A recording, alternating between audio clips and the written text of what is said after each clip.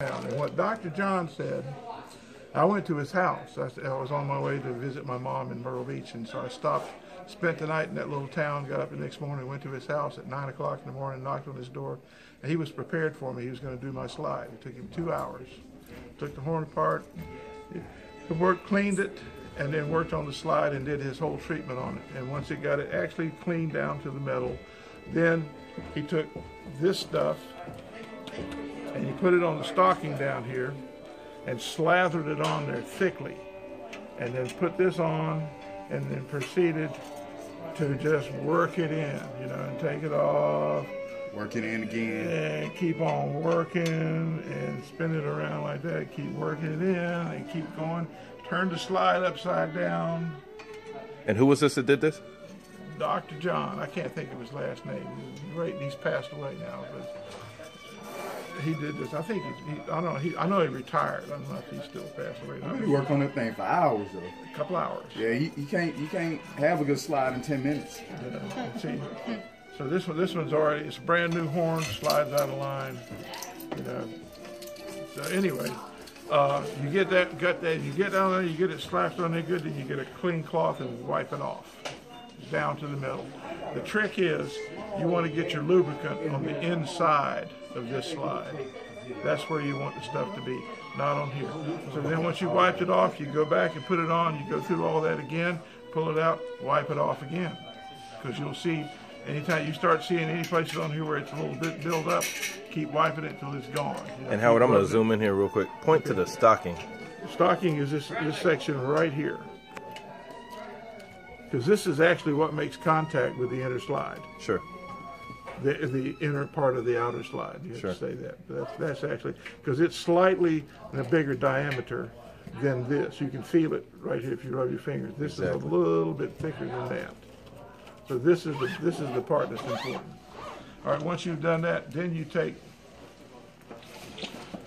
the other little bottle, the little bottle of lanolin or whatever it is, and you put a bead on it like right here, and then I just thump the slide like that, and it makes it go all the way around it evenly. And then do the same thing over here, and then put that in there and work it in good.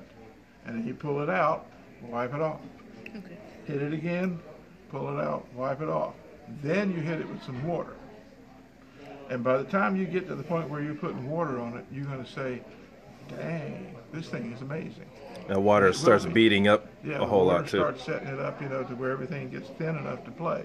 But all the lubricants have to be on the inside of the outer slide, not on the outside of the inner slide. What would happen if you did that that process backwards? So say for instance you started using water, or you started using the little dropper first, and then you put the other stuff on. Okay. Man told me to do it this way. I did it. Yeah, I hear that. That's it. You know. That's why I'm saying this. I wanted to go in a forward process. So say that again real quick. So you start with the cream. Hold that up real quick so we can see it, Howard. Start with the cream base. Gotcha. All right, and then you go to the more liquid lanolin base. Yep. All right. And that's what that other bottle's in there for. It's an empty bottle, but it's for water, so you can just do a little bit of spray. Yep. Now, here's another thing. Go to the Kroger's or any grocery store and buy a gallon for 99 cents of distilled water. Don't ever use anything in there except distilled water. The reason is tap water's got boogies in it. You know, and they will multiply and grow on you. You know, so I just don't use it. Use distilled water. It's always cleaner. It'll last longer. But once you get that done, then the other thing about playing the trombone is the wrist, because you're doing this, right? Ooh, talk about it, please. So the grip.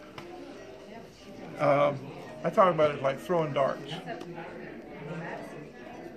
You know, think about where you're throwing it. You know. And you're playing here. There's like cello has like several positions of the elbow. You know, you're down here, you're in first position, down here third position, blah blah blah. Well, there's different positions on here, not counting the 7 basics or the 52 real positions, not counting the 7 basics. There's like 3 positions that you would use, you know. And here in the first position, you have access to first, second, and third. You haven't moved your elbow particularly. You're working with your wrist, right? So if you have to do this all the time, it slows down the horn, and you jerk, and it jerks the mouthpiece. You know, you want it to be smooth, and that's why the slide has to be really smooth and well. If you got a funky slide and it's got dings in it and grit, it's hard to play.